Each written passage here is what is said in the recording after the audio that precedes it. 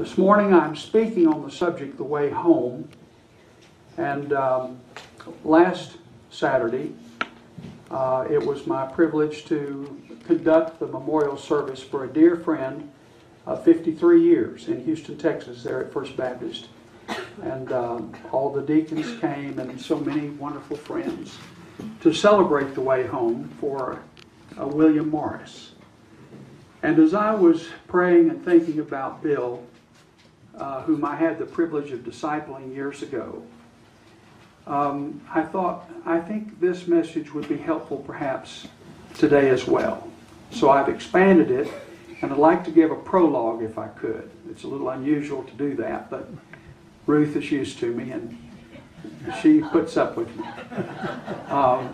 The prologue is this. You already know these verses, so I'm just going to quote it and let you think about it. Moses begins the Bible, very first verse. In the beginning, God created the heavens and the earth.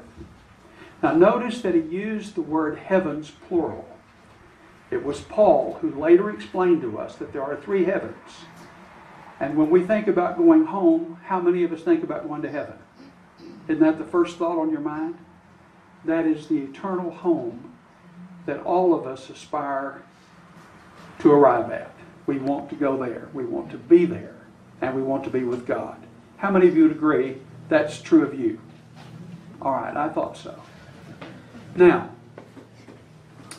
with that in mind, I want to explain a little bit about heaven and help you understand it a bit deeper perhaps. When Moses says, in the beginning, God created the heavens and the earth, two of those heavens are physical in nature. The sky above the earth is in the Bible called heaven. Additionally, the celestial universe and all the stars that we find so beautiful at night, that also is referred to by the biblical authors as heaven. But there's a third heaven. And Paul went there very temporarily, or at least that's our understanding of what he said. And then, of course, later when he was martyred, he went there permanently. But that third heaven is the one you and I are interested in, and that's home. That's home for I'll call it first covenant believers who were Hebrew down through the many centuries. And that's been true for those of us. And I always tease my Jewish friends and I'm saying I'm far more Jewish than they are. Because I smile and say, I'm a second covenant believer that Jesus Christ was exactly who he said he was, the Messiah. Y'all with me? So, we are Hebrew in our faith. If you take Hebrew faith and Christianity, they merge together absolutely seamlessly.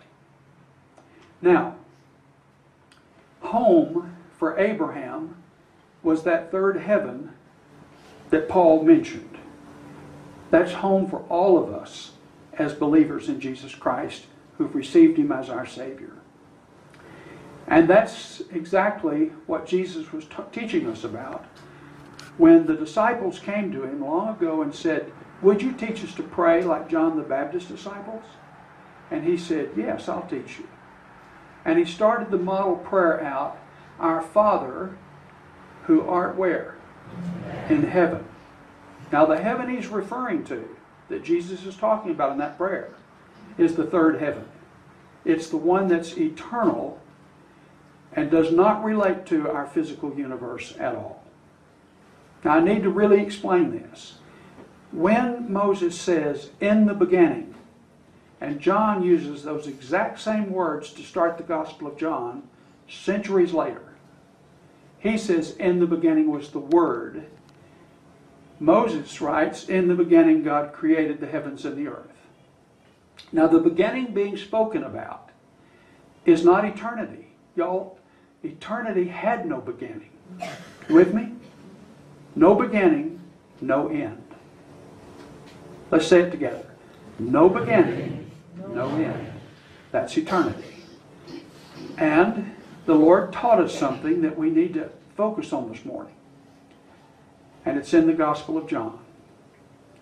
The Scripture says God is spirit, and they that worship him must worship him in spirit and in truth. You with me? Now, the spiritual dimension is eternity. And so we live in a parallel world, so to speak. There is the spiritual world where God resides. He is spirit. And those of us who worship him must worship him in our hearts. We must worship him in spirit and in truth. That's where we get to know him. If you are looking for God, and I've tried to say this to my atheist friends, my agnostic friends, and I have many that are, by the way, either agnostic or atheist that I meet, and we become good friends. They're just like us. They're fellow seekers. But they just haven't looked in the right place yet. If you're looking for God in your intellect and you're looking for him humanly in this physical dimension, you will never find him. Never. That isn't where he is. He is spirit, and those who worship him must worship him in spirit and in truth. Now, in the beginning means the beginning of time. Tick, tick, tick. I remember in seminary one wonderful professor who's probably the most intelligent one we had there, and was the world's largest seminary, so he was a good one. When we would come into class, he would look at us and say, "Welcome, frail creatures of dust." That's the way he greeted us every morning. Now, he was trying to get the point across that now we are physical, and that's very temporary. Have y'all noticed how fast life goes by? How many of you that are a little older, I'm 74, you know my age, it goes by like that. Now, when you're young, it seems slow, but as you get older, you realize how quickly it really is. Our life is like a breath. The Lord said it's like a flower that blossoms and is gone the next day. So, we are here to go home to be with him there. And that dimension is spiritual in nature. It's the only way you're going to get there. When you die, your body stays here. You're going to get a new one later. All right? Now, they went to great effort on Bill last week. And Sharon and I laughed. And his son said he was in real estate in a major way in development. And his son said in a light moment at his service, the biggest real estate deal that Dad ever made was this week. $22 a square inch. They buried him in the most beautiful wall in the most absolutely gorgeous indoor chapel, like a cathedral that you'd see in Europe, with beautiful fountains coming up. It's magnificent. I've never been in a service like it. But really that doesn't matter, because our bodies are not what matter. They're temporary. Y'all feel that yours are getting a little bit rusty? All right, mine gets creaky. Okay. Now, I will be delighted to have a new glorified body in home, when I get home. But for now, I have this body, and I love it and I appreciate it. Don't y'all? Okay. One of the great missionaries, he's a Methodist, his name was E. Stanley Jones. He was in India, and he discipled A.B. Maslamani, who was the head of the Bible Society of India for years. And Masi discipled me for a long time to teach me how to witness to Hindus and to Muslims. And so I was in India a lot, and he came to the States to be our guest in Texas several times as well to train me. And one day I said, "You are the student, you were discipled by E. Stanley Jones, am I correct?" And he said, "Yes." He said, "I'm Baptist, E. Stanley Jones was Methodist," and he said he invested 16 years of my life to train me. And he said, "I'll never forget the day when Dr. Jones was in the car, and we were driving through India, and I noticed that he was praying real quietly. And I said, 'Dr. Jones, could I join you in the prayer? What are you praying about?' And he said, 'My knee.' And Marcy said, 'Your knee?' He said, 'Yes, I'm thanking God.' He said, 'I'm over 80 now, 85 I think.' He said, my knee has been so faithful to me and kind. And he said, I'm thanking God for my knee. And he said, could you join me in thanking God for my head? And they prayed and gave God thanks for E. Stanley Jones' head. All right. So it's perfectly fine for us to thank God for our human bodies. But aren't you glad that's not the end of the journey? When we die and we go home, we get a new body. Now, I need to take you a little deeper. In the beginning. What does that really mean? I hope this will help for the rest of your journey. And I'm going to use my dad as an example because I loved him so much and he became a wonderful Christian. Oh my. But he was an agnostic till he was 46 and Billy Graham led him to faith. And I think I've told you that before.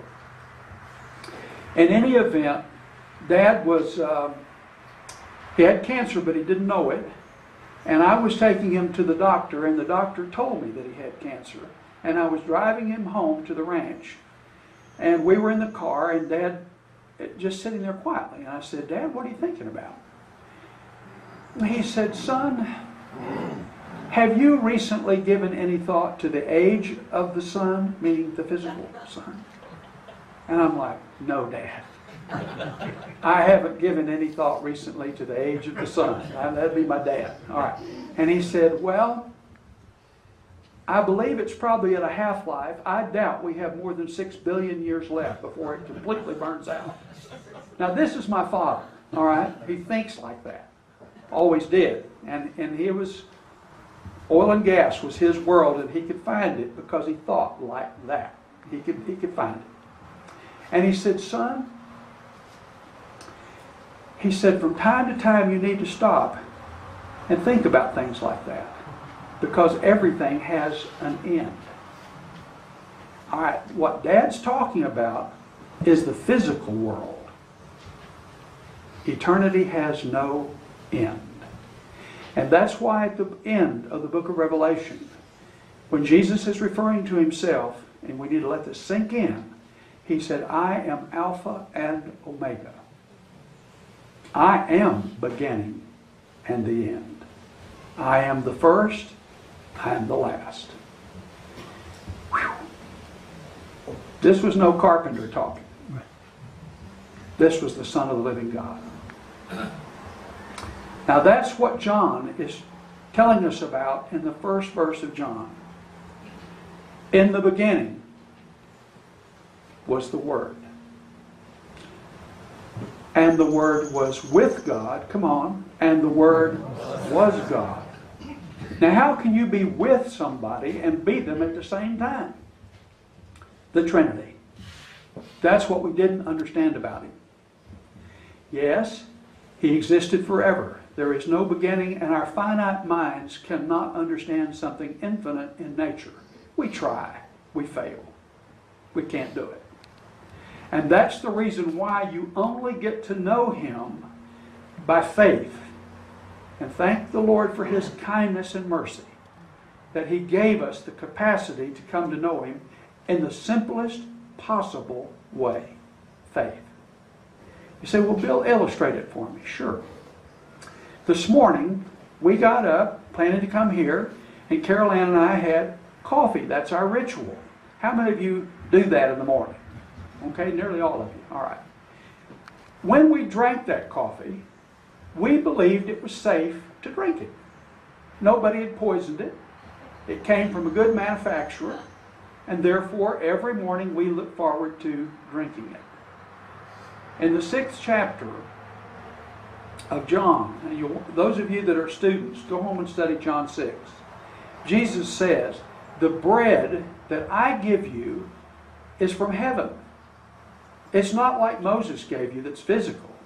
He said, I'm giving you spiritual bread, which is life. Eat me, and you'll never be hungry. Drink me, you'll never thirst again. He's talking spiritually. Now let these words sink in. John 6:63. The words that I speak unto you are spirit, and they are life. Now what he did not say was, they are about spirit or about life. No, no. He said they are. That's the very essence of my words. This is why the soldiers went back after the crucifixion, and there was another occasion earlier where the same thing basically happened. They said it a little differently, but they said this: no man ever spake the way this man speaks. And they were right. Because in the history of the world, nobody ever spoke spirit and life but him. Now, when he said, I am bread, he did not literally mean I'm bread. And when he said, eat my flesh in John 6, and it repulsed the people. In fact, some of his disciples left him when he said it. And then he goes ahead, though, and explains it, and they never got it.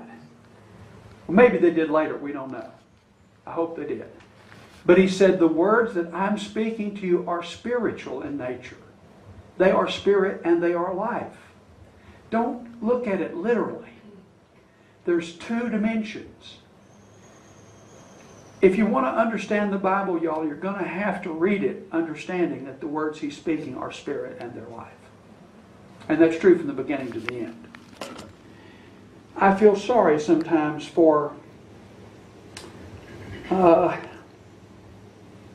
people that never can read the Bible and understand it because they're reading it as if it were physical literature, like a class book in a university. I think I've told you this, but there are some here that weren't here. Years ago, Dr. Graham's team gave me a job when I was their early intern, in my 20s. And my job was to train the American and British military in how to counsel with all the new believers coming to faith when Billie preached there in Berlin.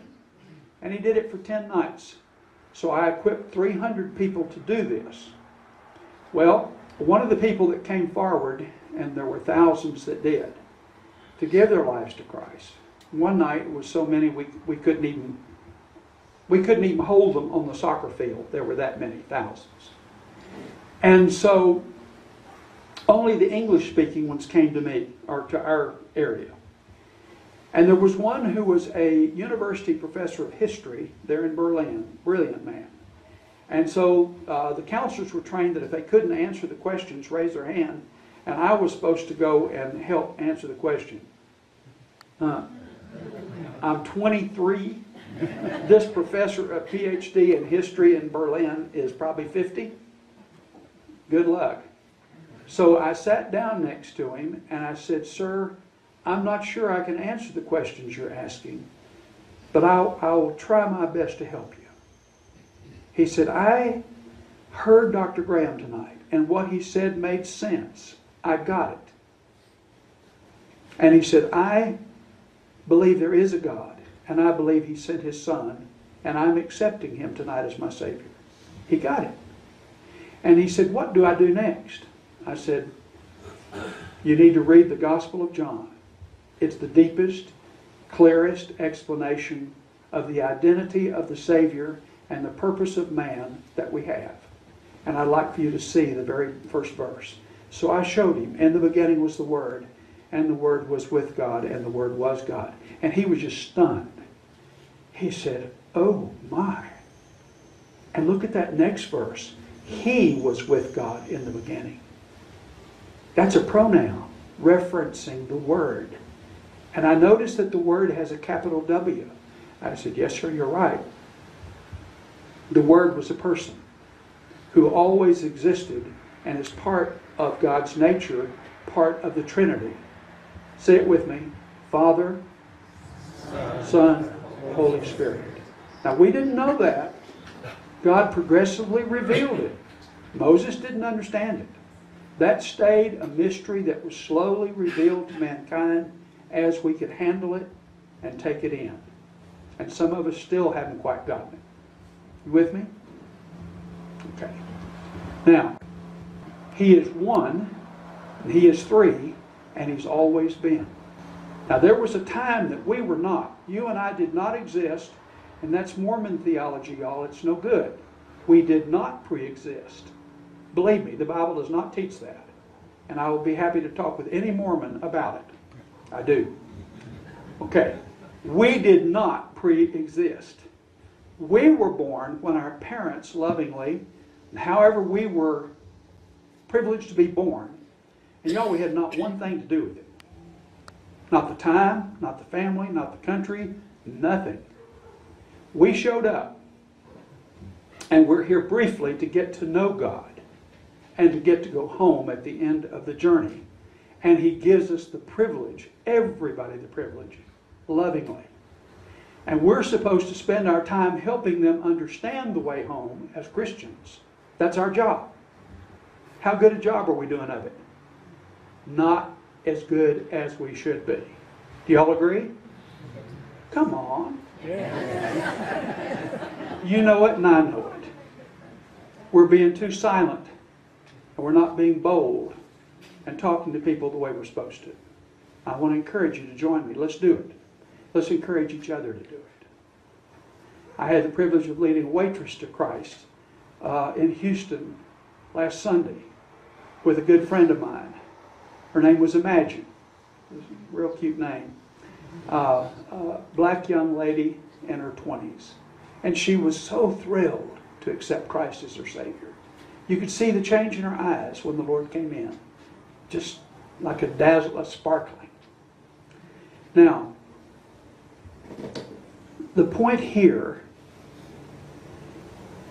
is that, and I want to go back to my story about the professor. I said, just start reading, just read the first chapter in the Gospel of John. And I said, if you read about a chapter a day, that's good, and it's for your soul and your spirit. How many of you like to eat physical food? I thought so. Me too. All right. I look forward to lunch today. I already know what I'm going to have, a pancake. All right. Now, we like to eat physically, but we need to eat and love God's Word to eat it. Because as we read the Word, it feeds our heart and our spirit and our soul. And so I told him that. And he said, well, I haven't done it for all these years. He said, I will do exactly what you say. And I had a prompting from the Lord in my heart. And I said, look, would you come back tomorrow night and listen to Dr. Graham again? He said, yes, I will. I said, all right, you've come forward tonight and given your life to Christ. You don't have to do that all the time. You do it, it's for good, if you mean it. I said, so if you meant it tonight, you don't need to come back and do that again. He said, I meant it. I said, all right.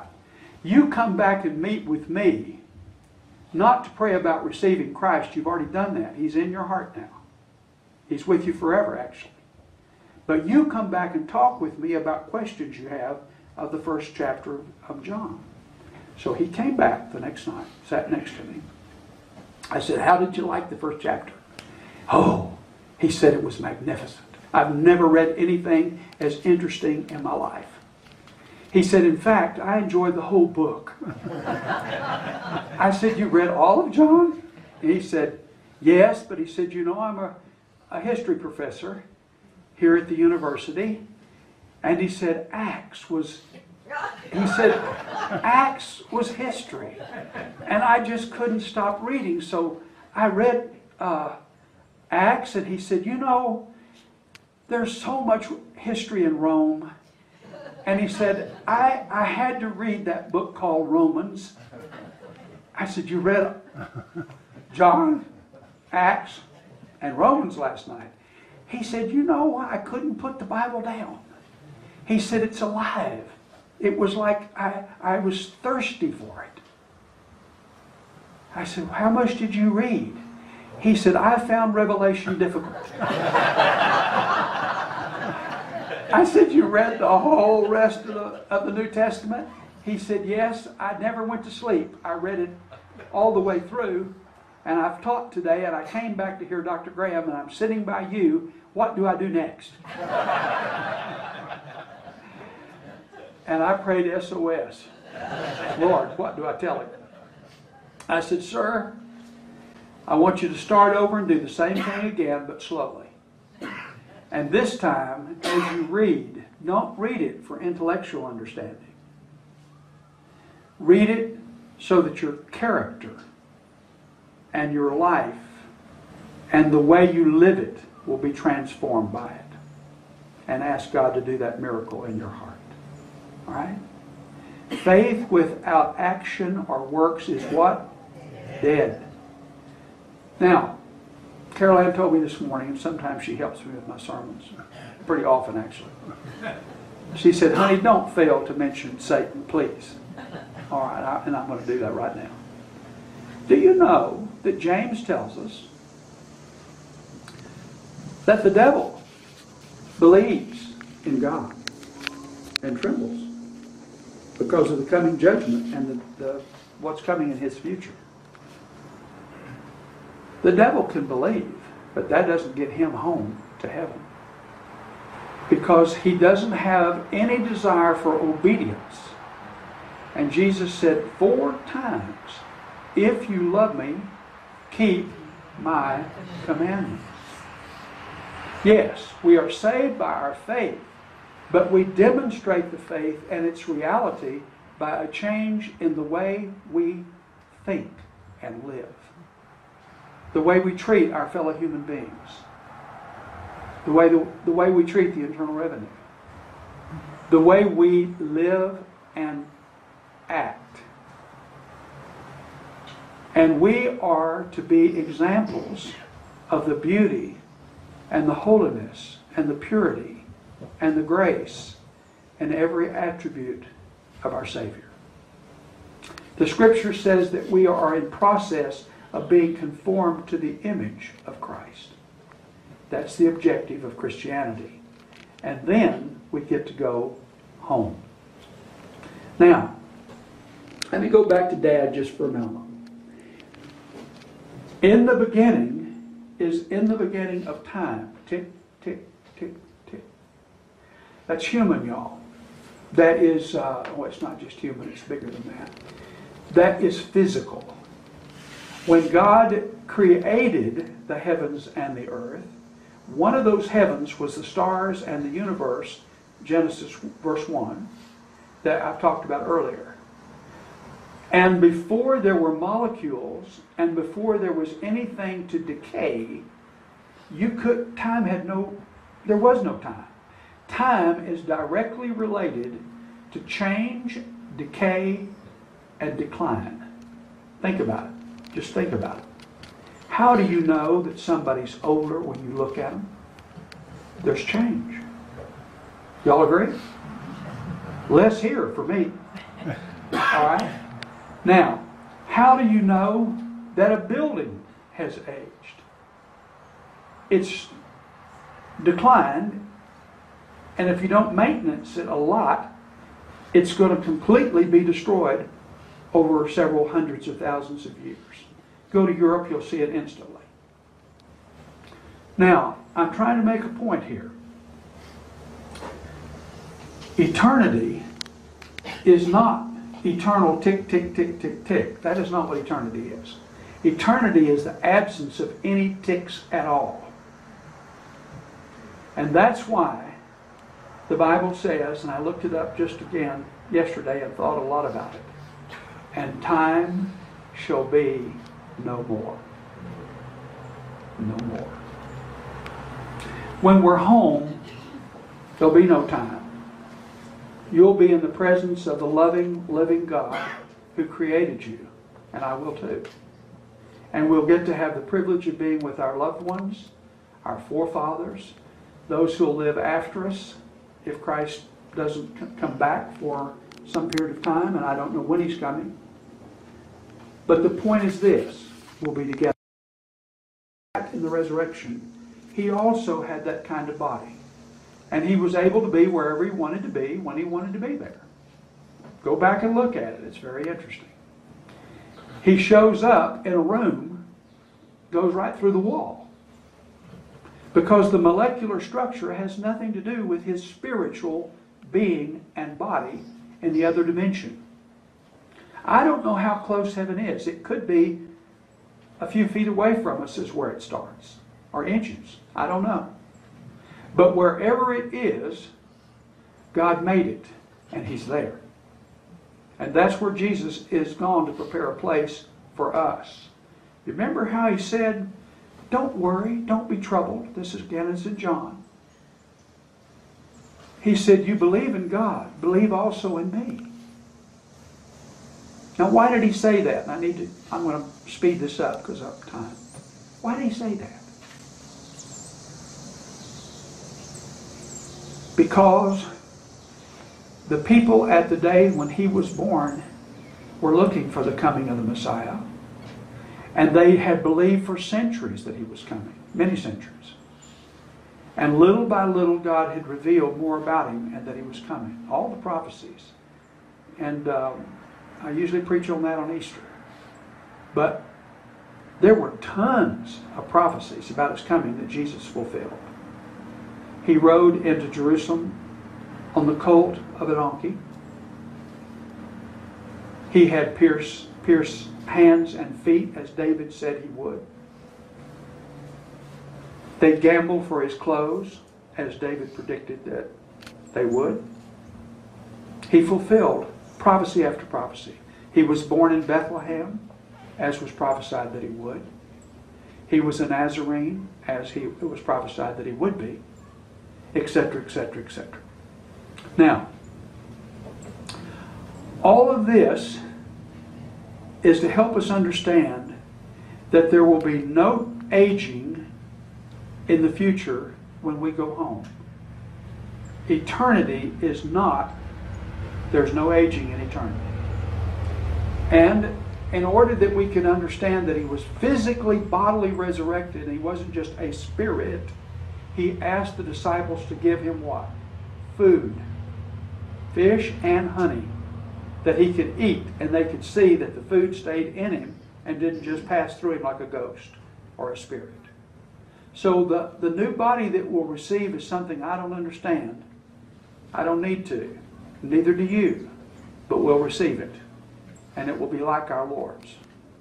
And that is something we can look forward to. Now, I'm laughing at myself. I forgot totally about my message. All right. You can take the scripture home, and I want you I'm just going to make one point because my time is gone in the prologue.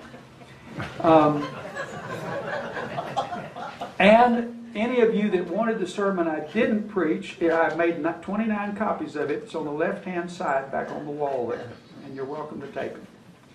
All right. Here's what I want you to understand. With Lazarus, y'all know the story perfectly well. Mary and Martha, his sisters, they went out of concern and asked the Lord to come, hoping that he could come quick enough to heal Lazarus. He waited intentionally and didn't. Did it on purpose. 2 days he stayed where he was. Then he goes. Lazarus has already been in the tomb 4 days. And he has this conversation with Martha. If you'll look down, please, on this right quick, you'll see it. Go to verse 4. When Jesus heard it, he said, "This sickness will not end in death, but it is for the glory of God, so that the Son of God may be glorified through it." Okay? Let me take you down further. And he's talking with the disciples, verse 11. He then told them, "Our friend Lazarus has" what? Fallen asleep. That is what Jesus consistently calls death and our way home. Y'all, if we didn't die, we couldn't go there. Hallelujah for death. It's a blessing, not a curse. It's our escape. You wouldn't want to live here. Well, Dr. Graham, just think, he died last year, or whenever, a few months ago.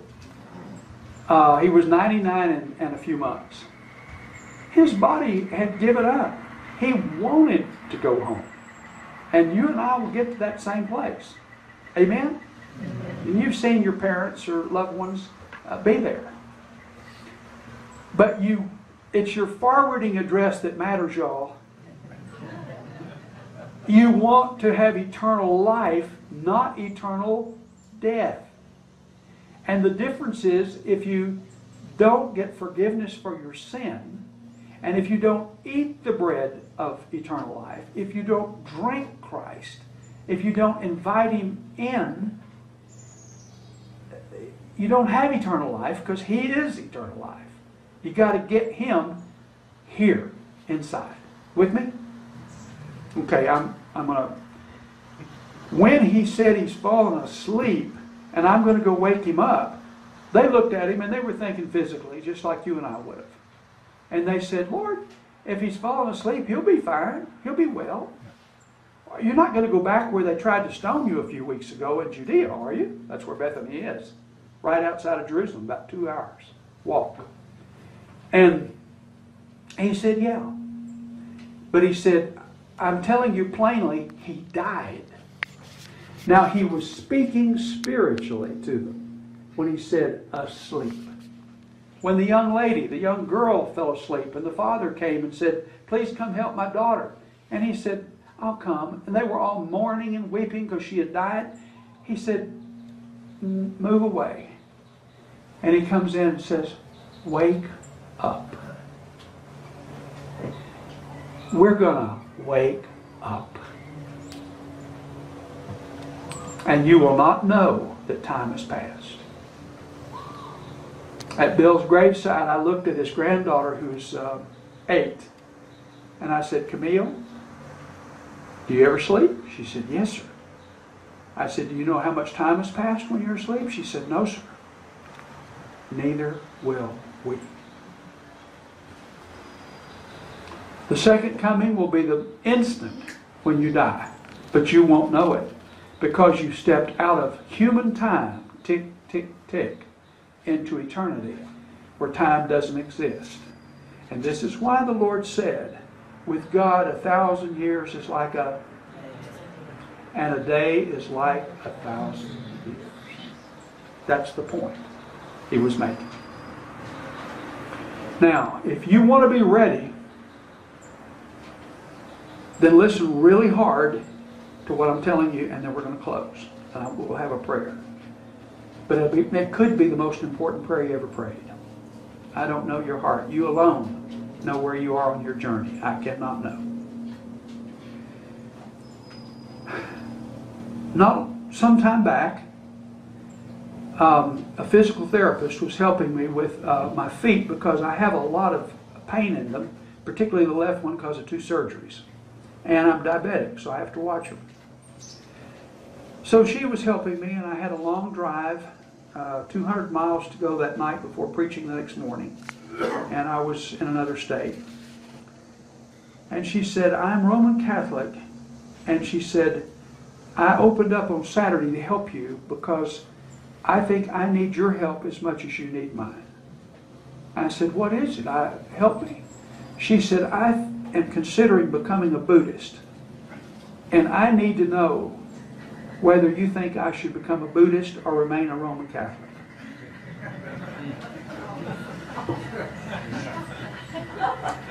And I said, well, I think we do need each other. I said, let me ask you this. I said, every good Roman Catholic believes in the Trinity, Father, Son, and Holy Spirit. She said, absolutely, and I do. I said, all right. Let me ask you this. Would you feel comfortable believing in a God that's like a cloud, that is intangible and doesn't really have a name and identity and a way of relating to that God? She said, absolutely not. I said, well, you'd make a really bad Buddhist then. I said, I don't think that's going to work for you. She smiled and said, is it that simple? I said, pretty much. Because religion is no better or worse than its concept of God.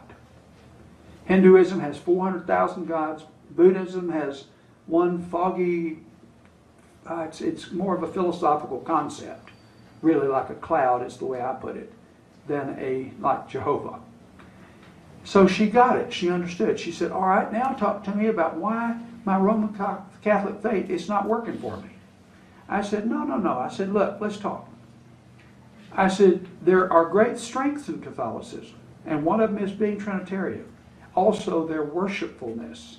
You can go in a Catholic monastery or place of worship, and people are very worshipful.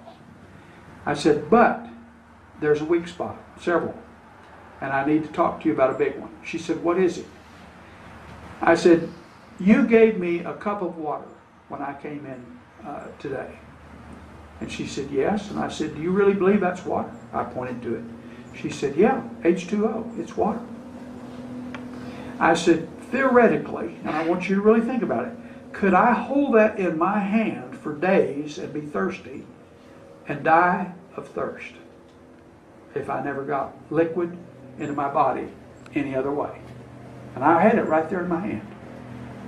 She thought about it. She said, if you held it long enough and didn't drink water from any other source, yeah, you could die of thirst holding that water in your hand. I just sat and let her think.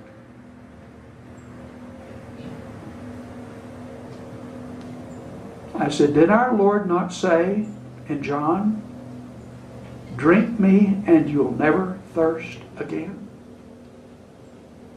She said, oh. I said, there's your problem. You're not taught in Catholicism, unless it's a rare priest, to internalize Jesus Christ and to ask Him to come into your heart and be your Lord and Savior. If you do it, you'll do it on your own, reading the Bible or worshiping, but you will not usually be taught to do it. She said, I've been a Roman Catholic all these years, and I've never once been taught to do it. I said, that's typical. I have many Catholic friends who are better Catholics now because they prayed and asked Christ into their heart. And some have left the Catholic Church, some have stayed. That's their decision as they grow. She said, I've never done it. Can you tell me how to do it? Now, I'm going to tell you how to do it because I've been with Dr. Graham on dozens and dozens and dozens of, I can't count the times that I've seen him do it and that I followed his example and done the same thing. This little booklet, and I bring them every year, is by Billie Graham. And there's a prayer in the back. We call it the Sinner's Prayer. Let me give you the gist of it. There's no magic in the words. God looks upon the where? The heart. Together, God looks upon the heart. If in your heart, like the lady I've just told you about, you've been searching for Him, and you're not quite sure you found Him, but you want to find Him, He's here. He's everywhere. And He's waiting for you to open the door of your heart and invite Him in and make Him Lord and Master and Savior. And He said, if I come in, you'll never thirst again.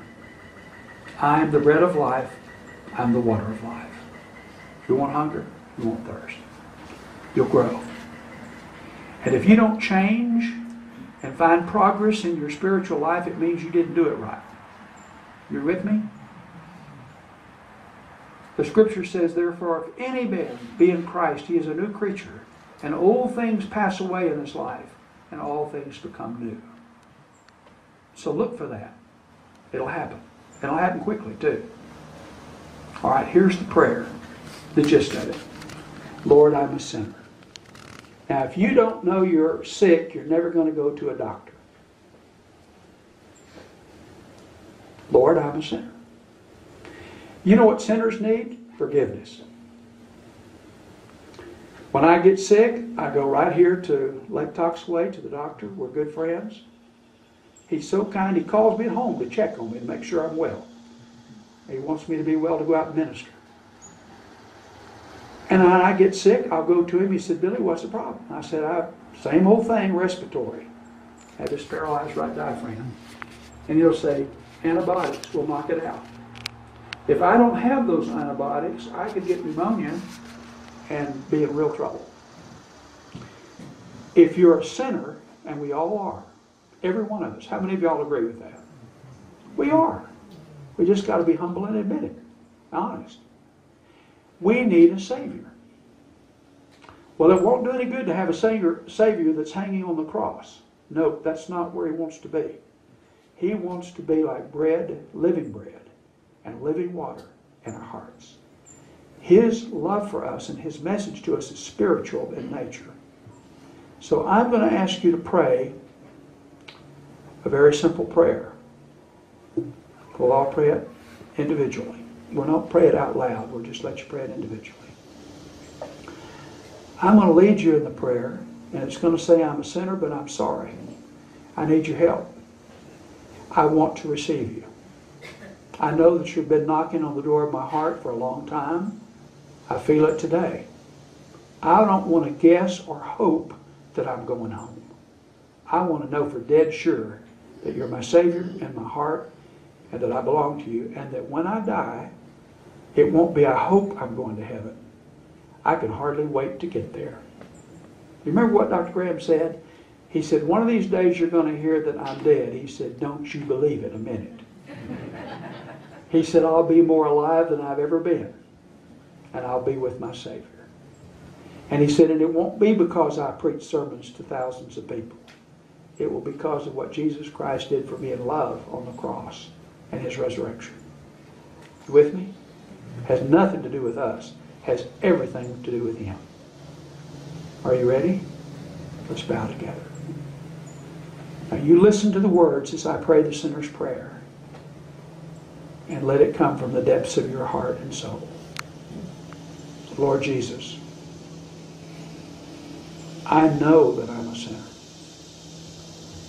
And I want you to know today that I'm sorry for the things I've done wrong. The thoughts and the deeds. And I ask you to come into my heart. I am taking you as living bread, which is symbolized by communion. I'm taking you as living water, so that I will never thirst again for you. Come into my heart. Take control of my life. Be my Savior and be my guide. Be my master. Change in me everything that's displeasing to you. And help me to become the man or woman that you want me to be. And may I be your witness and tell others about you. Take control of my finances. Take control of my business. Take control of our home. And may everything that you've given me be used for your glory and for your service. And I pray this, Lord, in the strong and beautiful name of Jesus Christ, your Son, whom I have accepted as my Savior. Dear Lord, you've heard our prayers, individually and collectively. We ask that today might become a life-changing day, not only for those of us that are accepting you today, but for those of us who have walked with you for years and need to be better witnesses in telling others about you. And so we pray, Father, that by the power of your Holy Spirit, your word might do its work in a new way in our hearts. If you join me in this prayer, would you all say amen with me? Amen.